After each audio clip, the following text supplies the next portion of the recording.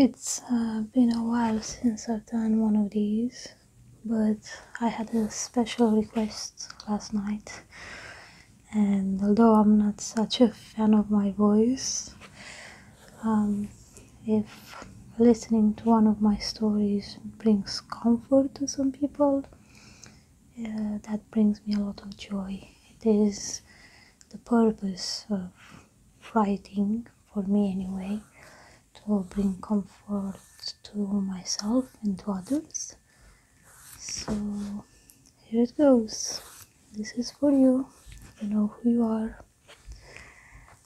Let's go to the story, to one of the requested stories.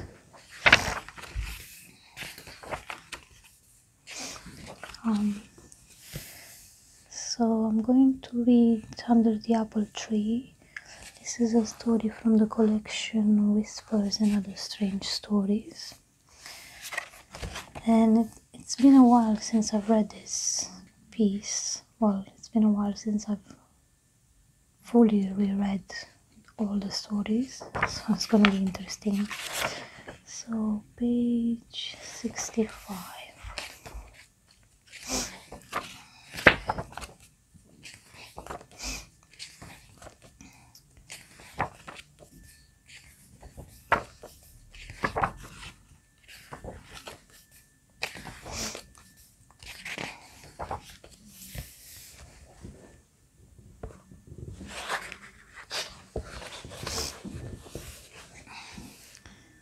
Under the Apple Tree. There are very few things I'm scared of in this life. Unlike other people, I am not scared at the sight of spiders, no matter how large they might be.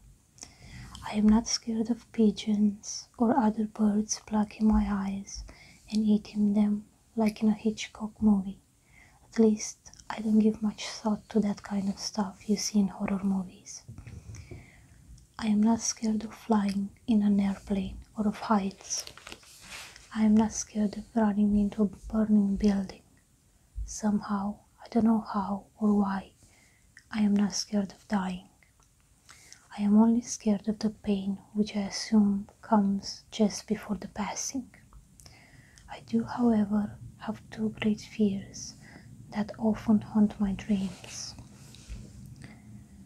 I am afraid of someone hating me intensely and expressing that hate.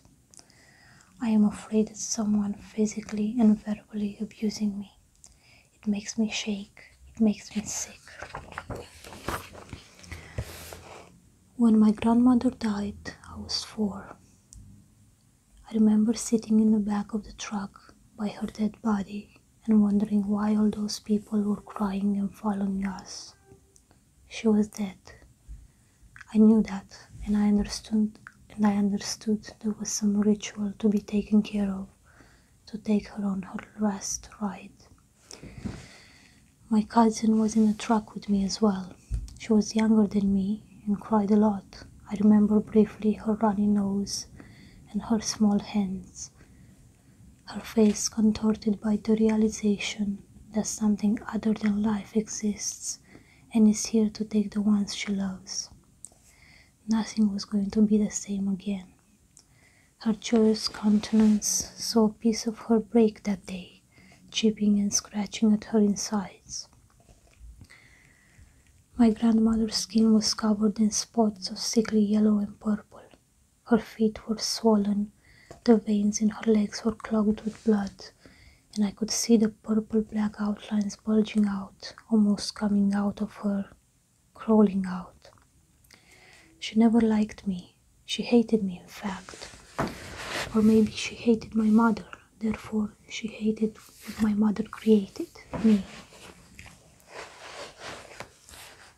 After we laid her to her eternal sleep in the ground, we came home.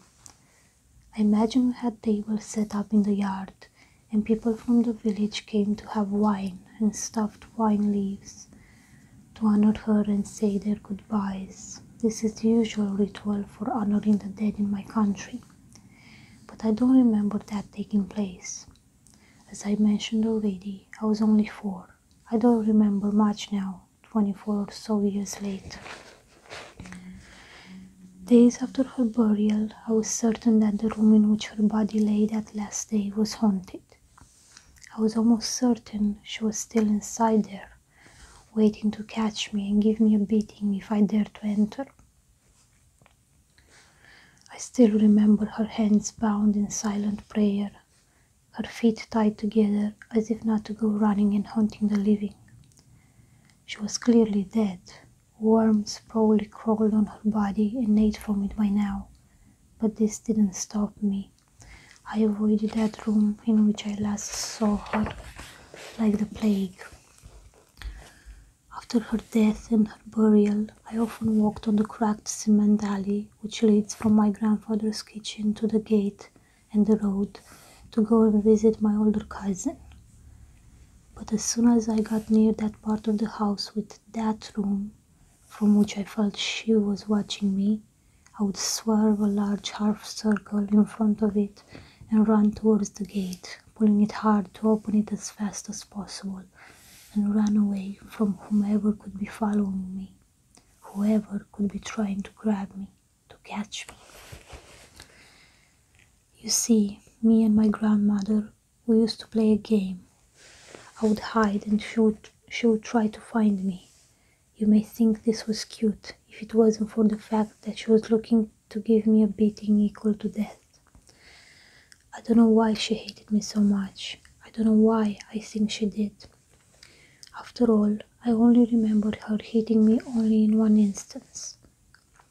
But I remember hiding from her behind an apple tree in my cousin's yard and praying to God not to let her find me. My heart beat fast, almost bursting from my chest. I looked at the yellow apples and held tight to the tree trunk. Please don't let her find me, please. I prayed and prayed. The moment only lasted a few seconds, maybe minutes at most. She walked in the yard and chatted to my grandfather's sister. She asked where I was. I shot up from under the yellow apple tree with its grand panoply of thick green leaves and rushed through the cracked gate. The wood squealed when I pushed it, and she heard me then. I ran as fast as I could, but her wooden whip still caught my legs and part of my bottom. They turned red instantly.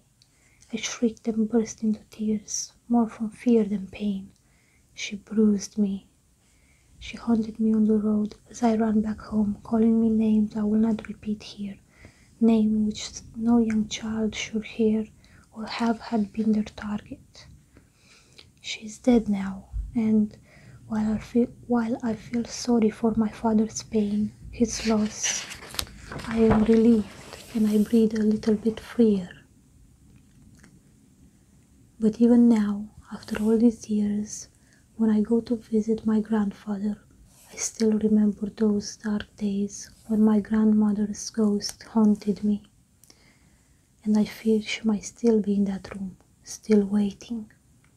I almost jump off the cement alley to step on the grass. I almost half-circle the front of the building to avoid locking eyes with the ghost of a woman with an iron grip. And then I remember, I'm older now, and I don't believe in ghosts. Behind the yellow-stained curtain and the dust-covered glass, I think I see a face with grey hair, black purplish hands, and I imagine her thick, swollen feet running towards me. I rush to the gate and close it behind me. I embrace my grandfather, kiss him on the cheek, and tell him I'm in a hurry to catch the bus. Because ghosts don't exist, and ghosts don't come crawling out from the past without asking for permission, like the grey-haired one waving from the window behind my grandfather's kind face, turning her goodbyes into a fist and clenching her teeth, crunching them at me, snapping and twisting each bone in her undead body. Ghosts don't exist, not like this one. I hope you enjoyed the reading.